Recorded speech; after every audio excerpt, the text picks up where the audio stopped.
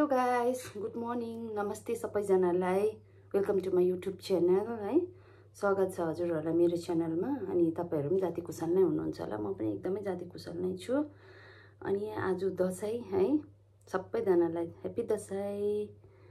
अन्त म पनि रेडी हुँदैछु, भर्खर उठेको। इन्डियामा चाहिँ 11 बज्न आँट्यो अरे नि त, त्यही कारणले म पनि फटाफट रेडी हुँदैछु। अनि नानीलाई टिका लगाइदिनु आँटेको छ उता, म पनि अन्त यहाँबाट आशीर्वाद दिनु पर्यो भनेर छिटो छिटो गर्दैछु। अलमोस्ट रेडी भइसकेको छु। अन्त अब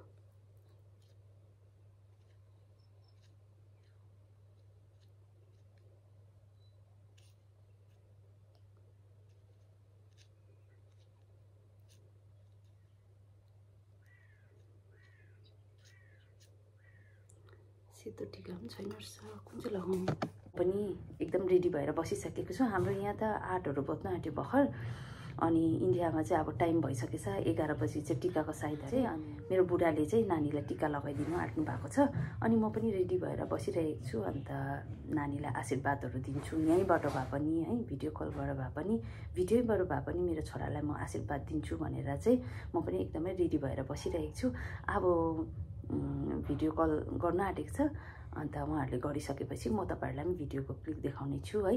आजको दिन, आजको टिका है, सबैजनाको लागि एकदमै राम्रो होस्, सुख शान्ति रहोस्, सबैजनालाई खुसी रहोस् है।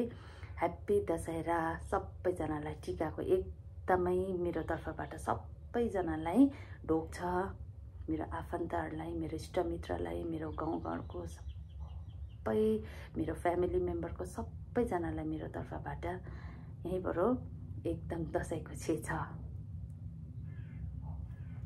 आजको दिन सबैजनाको एकदमै राम्रोसँगले जाओस्, खुसियालीमा जाओस् भन्ने आशा राख्दछु है।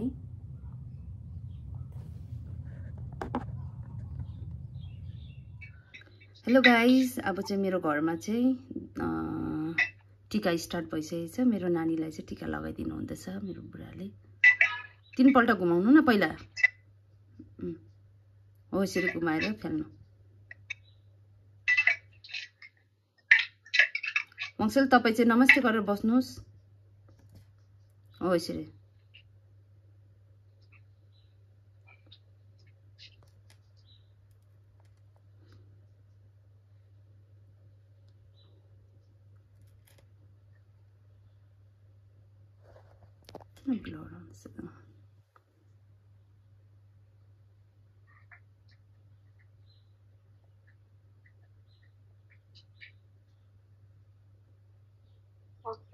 एकदम राम्रो होस्, मेरो छोरालाई एकदमै राम्रो होस्, सुख शान्ति रहोस्, भाग्यमानी हुनु, ठुलो ठुलो हुनु। गाँसो त भर्खर उठ्दो रहेछ, म चाहिँ रेडी सेडी भइसकेको छु।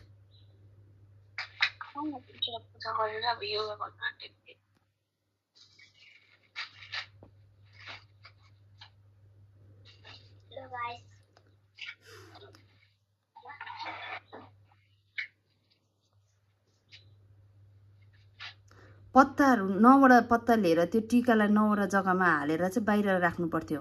आपाले पहिला त्यसरी राख्थ्यो त।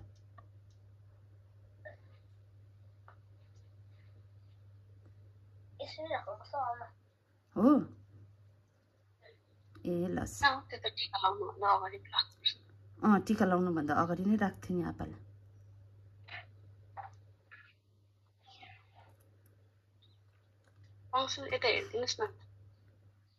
हाम्रो क्युट छोरा।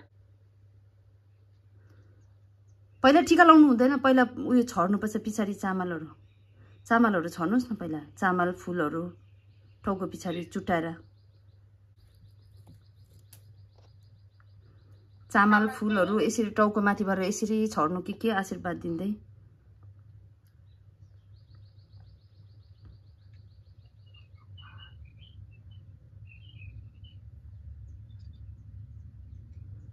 ल आमाले पनि यहाँबाट सँगसँगै आशीर्वाद दिन्छ ल मेरो छोरालाई।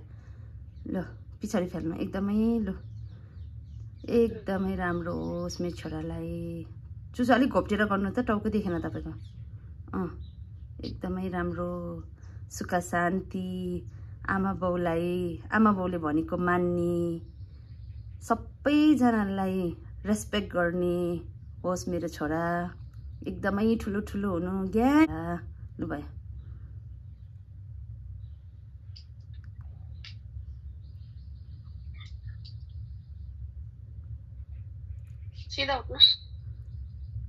ल एकदमै राम्रो होस्, एकदमै भाग्यमानी, सधैँभरि भगवानले रक्षा कृपा गरिदियोस् मेरो छोरालाई है।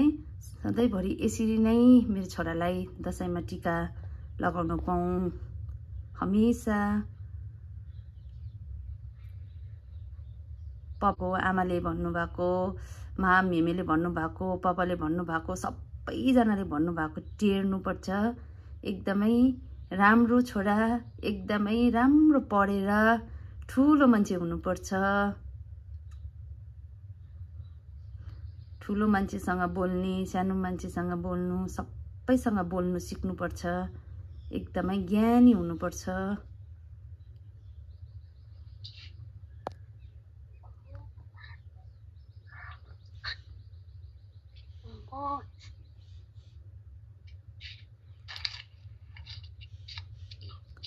खै पैसा फुल हालेर दिनुस्।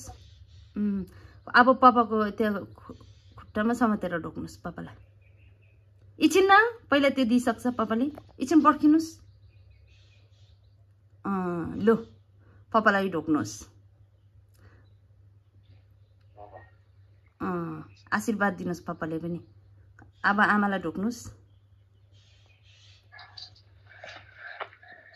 भाग्यमानी हुनु मेरो छोरा, ठुलो ठुलो हुनु ल। आमाकोबाट धेरै धेरै माया मिस गरिरहेछु। खोइ सङ्गासुलाई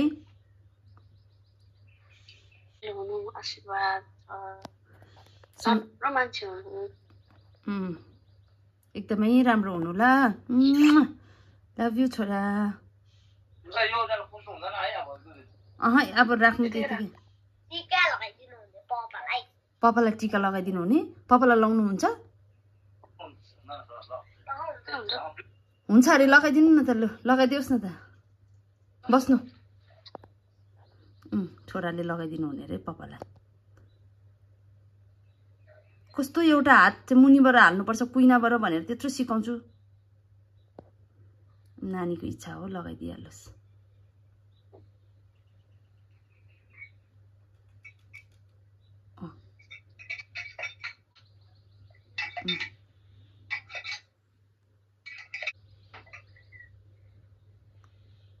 लोटा मात्रै टिप्नु, थाललाई नटिप्नु। Very good.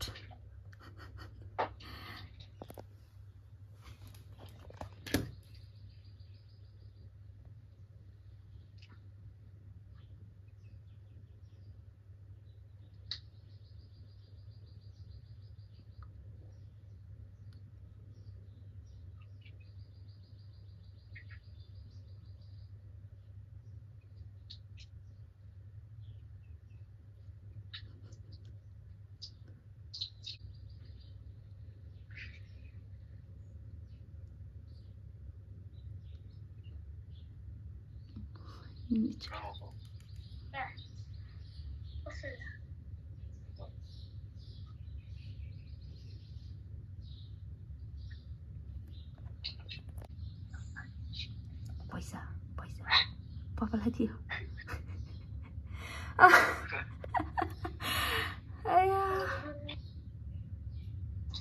ढोकेको नि फेरि ढोक्नु अरे उसलाई।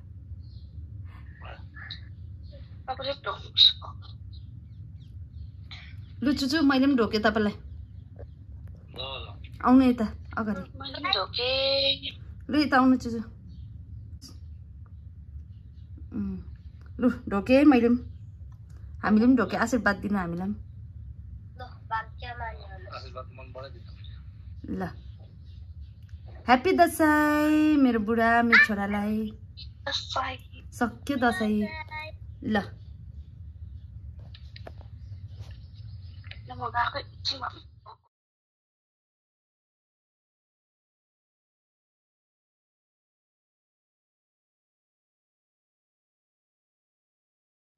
राखेँ ल भन्नुभएको।